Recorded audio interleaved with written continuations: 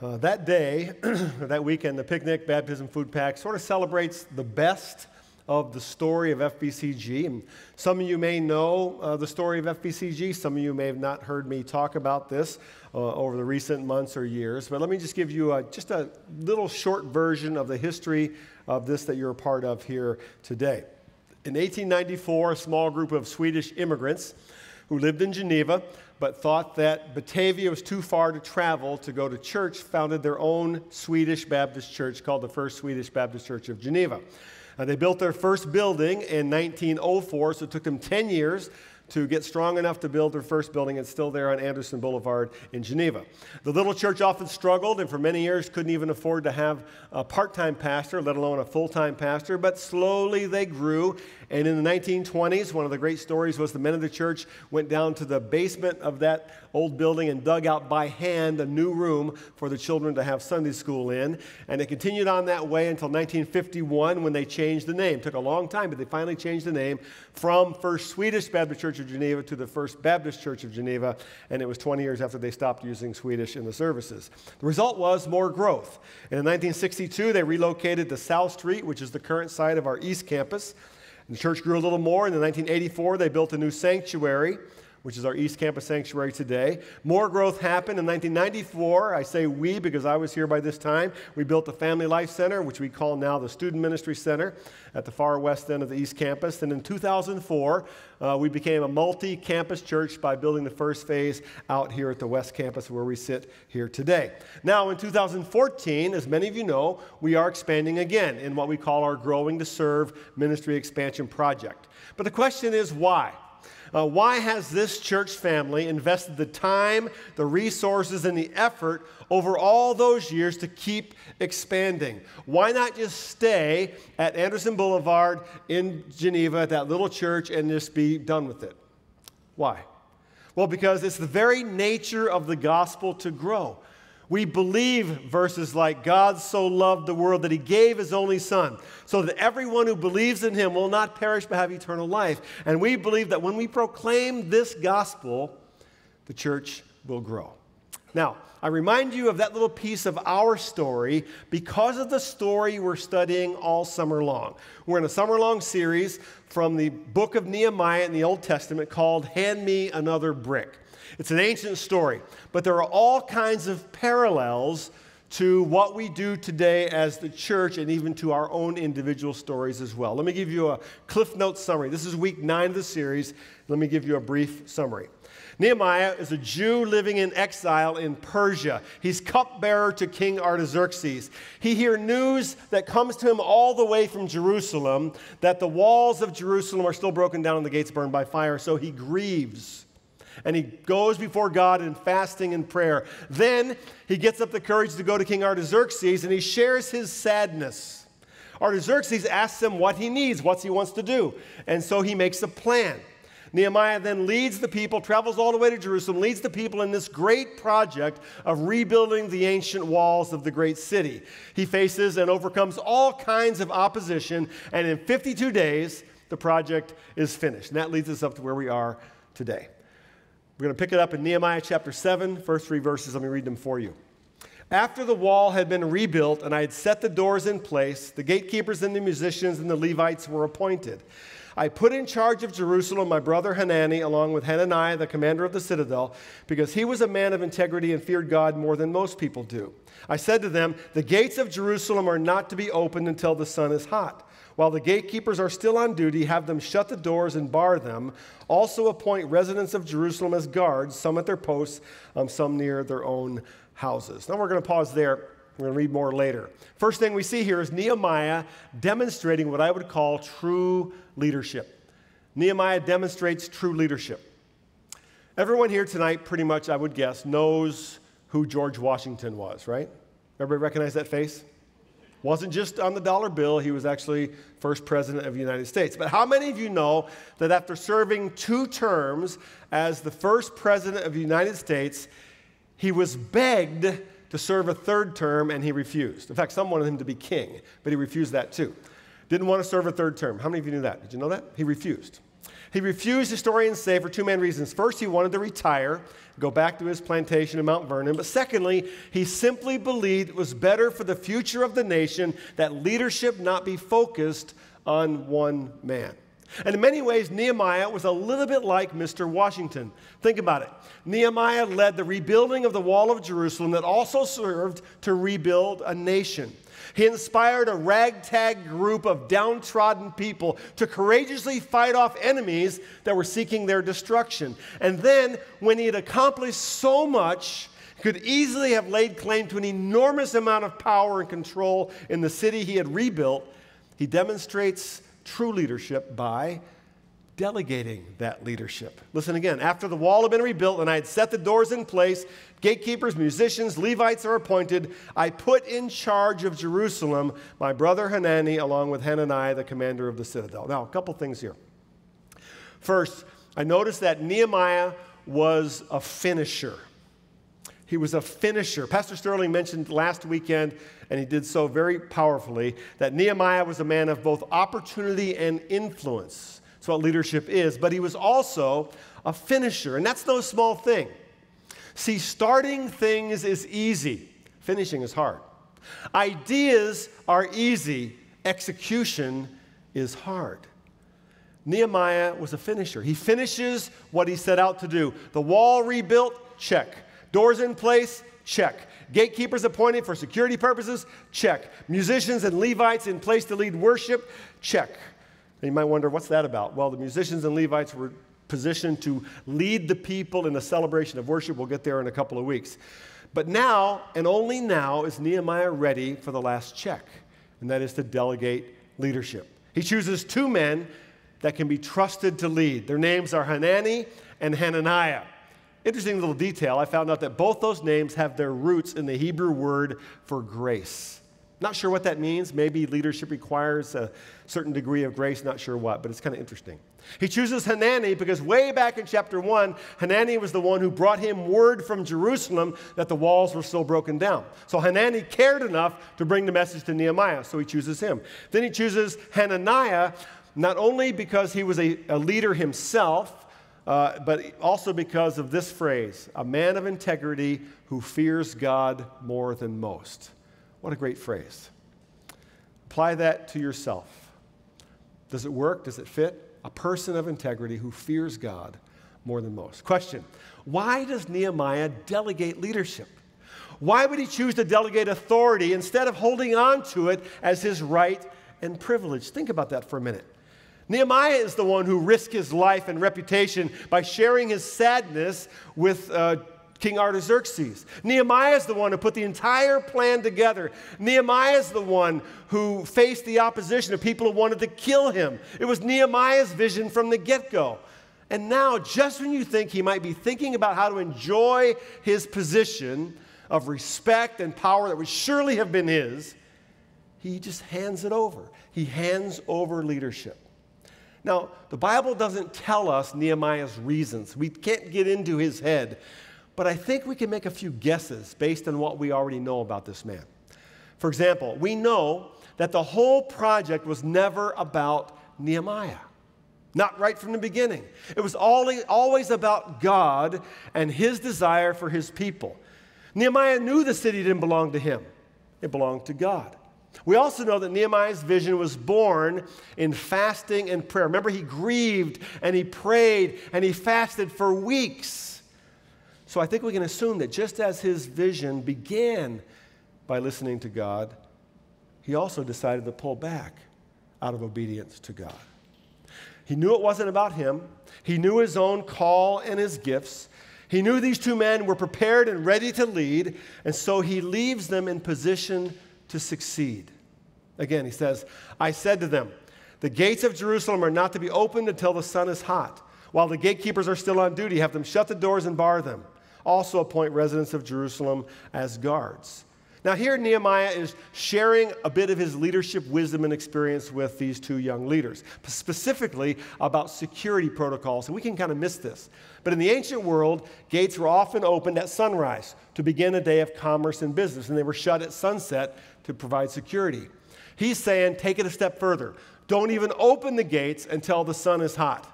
meaning give the city time to wake up. Give people time to prepare, because you never know when the enemy is going to attack, so be careful. And shut the gates while everybody's still on duty and everything is protected. He's given them security protocols. He's preparing his successors for success. So, what can we learn from Nehemiah at this part of the story? I think what we can learn is it's not about us. It's not about us. Whatever leadership role God has given you, whether it be as a parent, a Sunday school teacher, CEO of a Fortune 500 company, know this: it's not about you. It's not. God's call on our lives is always about two things: God's will and other people. Nehemiah understood that. We can also learn that the leadership task is not finished until we've identified and equipped someone else to take our place. That's what we learn from Nehemiah. Secondly, in this part of the story, we see Nehemiah reaching out. He reaches out. How many of you have your own personal Facebook profile? You got a Facebook page? Good, you can admit it, it's all right. How many of you have never even seen Facebook? All right. How many of you don't even know what I'm talking about? Face what? Face what? Okay. Now, I know Facebook is a Pandora's box of sorts. It's a useless and trivial pile on top of photos of what your friends ate for dinner last night. I know that.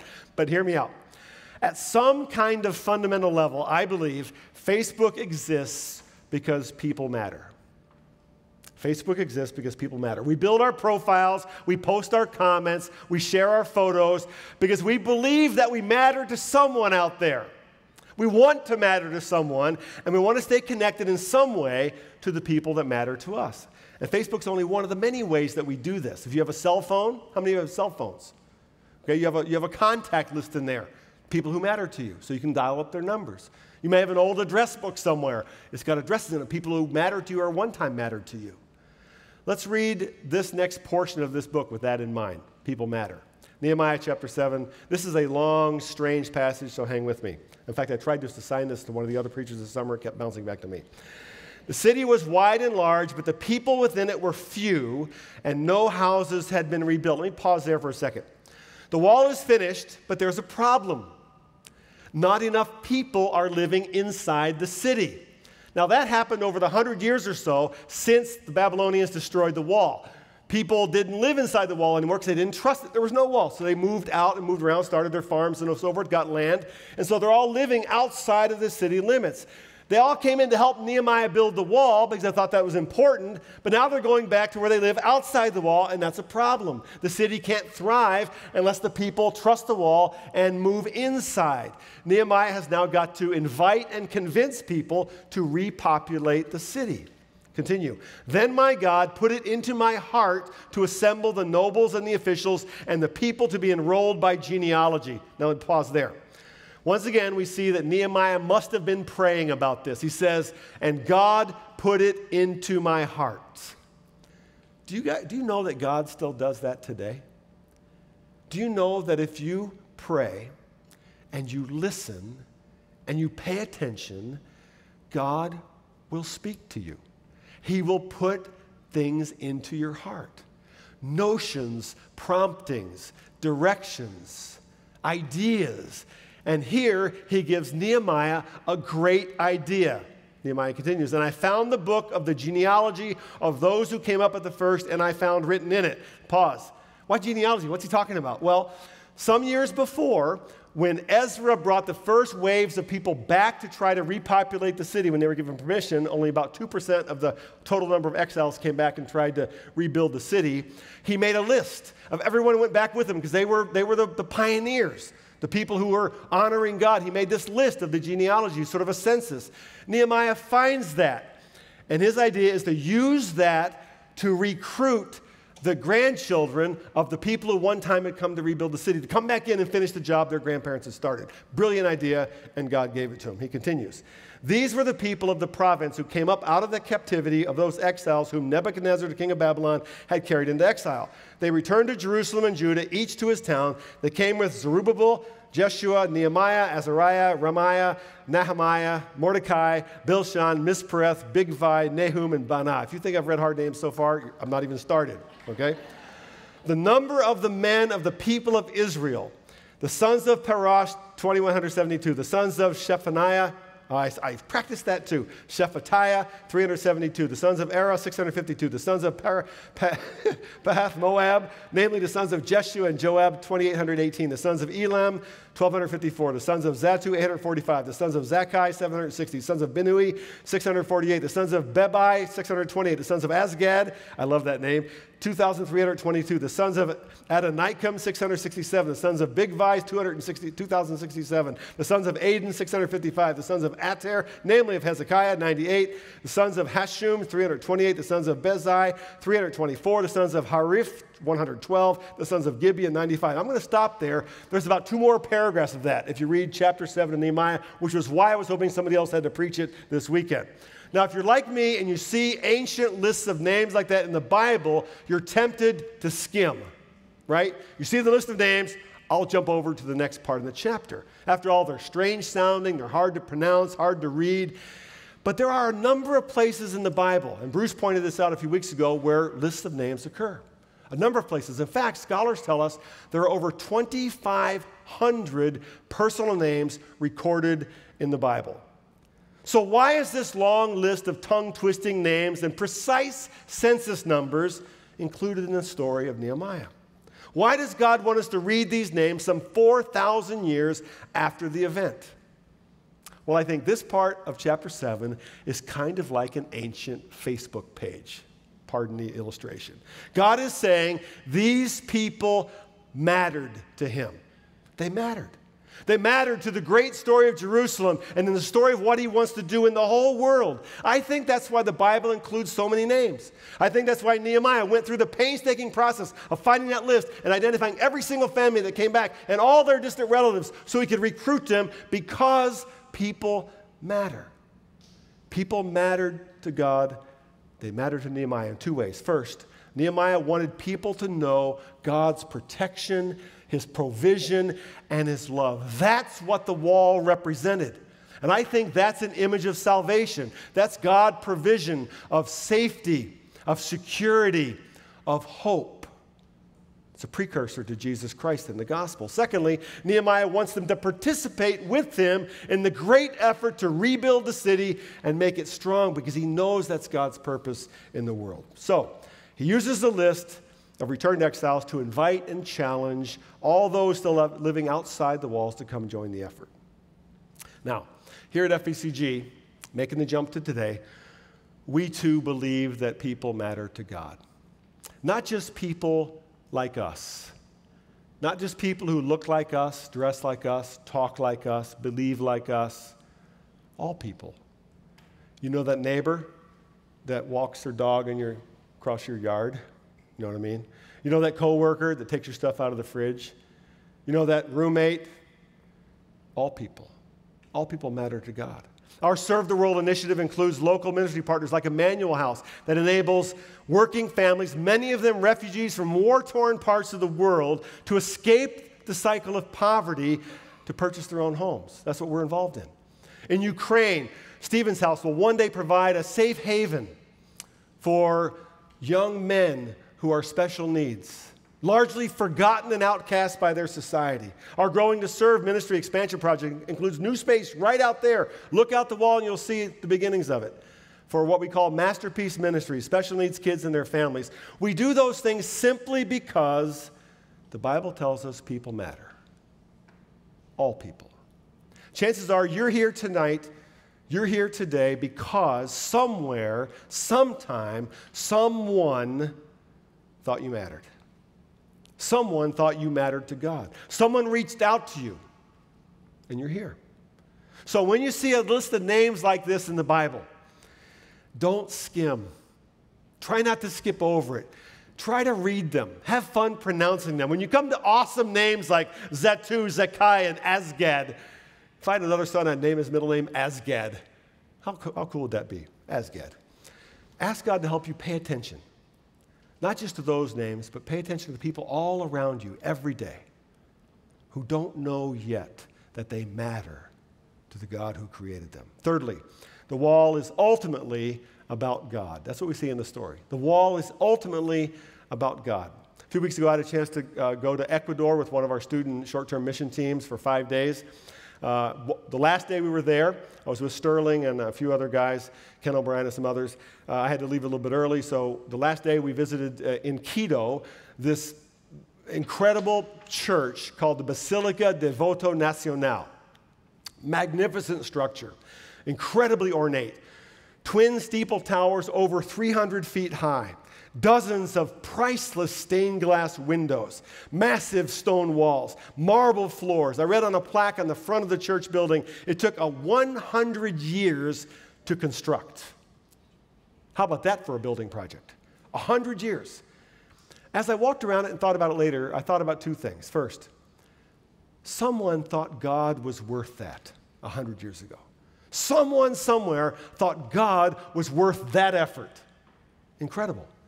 But the second thing was, I noticed that the basilica itself, the sanctuary, was almost empty, except for a bunch of tourists walking around.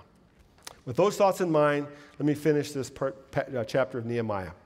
The whole company numbered 42,360 beside their 7,337 male and female slaves.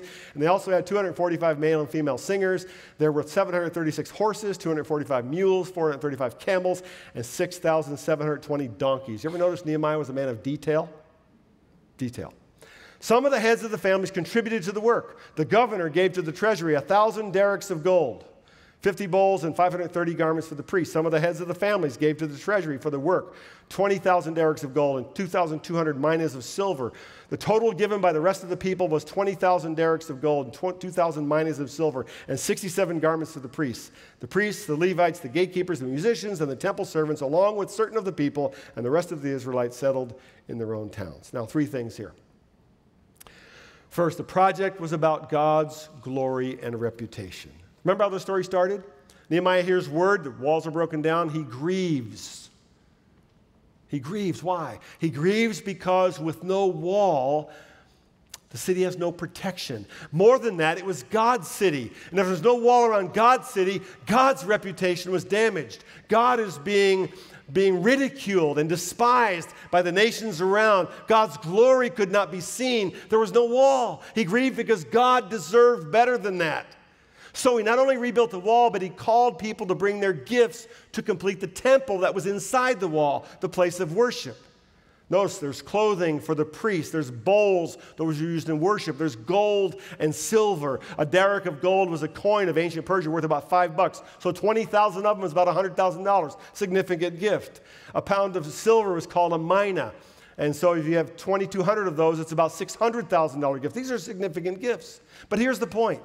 Families and individuals brought their wealth because they thought God was worth it. They brought their wealth because they thought God was worth it.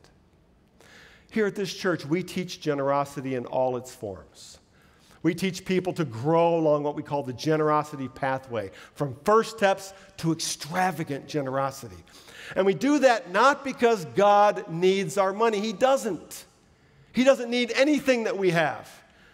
We don't do it because we're trying to build facilities. We do it because we believe God's worth it. We believe God is worth it. So ask yourself this question. What does my generosity say that I think about God? We believe God's worth it. Second, the project was about God's love for people. It's about God's love for people. It wasn't about a wall. It's about God's love for people. We have two big initiatives here at FBCG that drive everything we do right now. Growing to Serve, 3-year ministry expansion project, and what we call Serve the World, our initiative to make the gospel visible in tangible ways to local and global ministry partners. And both of those efforts are only worth it, first of all, if God is worth it, and second of all, if God truly loves every single person on the planet the same way. If he doesn't, then we're wasting our time and our money. But if he's worth it and he loves every person, then everything we do in those two categories is worth it. Thirdly, the project was about God's great purpose in the world. It's about God's purposes in the world. Jumping over to the New Testament, from the Old Testament, from the strangers of that world, listen for echoes of the Nehemiah story and what Peter tells us about the church. 1 Peter chapter 2. As you come to him, A living stone rejected by men, but in the sight of God, chosen and precious. You yourselves, like living stones, are being built into a spiritual house to be a holy priesthood, to offer spiritual sacrifices acceptable to God through Jesus Christ. For it stands in Scripture, behold, I am laying in Zion a stone, a cornerstone, chosen and precious, and whoever believes in him will not be put to shame. So the honor is for you and you who believe, but for those who do not believe, the stone that the builders rejected has become the cornerstone and a stone of stumbling and a rock of offense. They stumble because they disobey the word as they were destined to. But you are a chosen race, a royal priesthood, a holy nation, a people for his own possession, that you may proclaim the excellencies of him who called you out of darkness into his marvelous light. Once you were not a people, but now you are God's people. Once you had not received mercy, now you have received mercy. It's the same story. The point of the story of Nehemiah is not the wall. The point of the church is not the buildings. The point is God's purpose and God's glory. The point is God's salvation offered in love to all people who matter for him. And that's what I think about in my best moments when I'm walking around looking at this project take shape. Can't wait to show you what's happening at the East Campus. Can't wait to see what happens here. First, it strikes me that even though FBCG has been around for 120 years, a lot of things have stayed the same. Lots changed, but lots stayed the same. We still worship together. We still care about each other. We still believe the world matters to God. We still believe the gospel is worthy to be proclaimed. All that stays the same. I think about that. But secondly, I think about this. I watch the concrete blocks going in and the different parts of construction, beams and drywall and so forth, and it strikes me that every single piece, every single brick, every single block, every single piece of drywall, every single nail could represent a person or a family that went before. It could. I have no idea how many thousands of men, women, and children have been part of this church over the years. I have no idea. I just know that they went before, and I benefit from that. The church is not built of bricks and mortar. It's built of living stones, Peter says. People who love and serve and give because God's worth it. Peter says the walls of the church are made of living stones. That's us. Just as Nehemiah rebuilt the wall because it symbolized the glory and blessing of God, so also the church is to be a spiritual house that offers sacrifices to God. And that's what I hope will fill your heart as you walk around and look at what's happening. We get to do this. We get to be part of this. We're invited by the Lord himself to play our part in the great story of God's love for the world. We get to play a part in building and being his church. We get to proclaim the excellencies of the one who called us out of darkness. We get to do that. And we do it for the same reason that Nehemiah did it. God's worth it. He's worth it. Will you bow with me in prayer? Actually, stand for a closing prayer.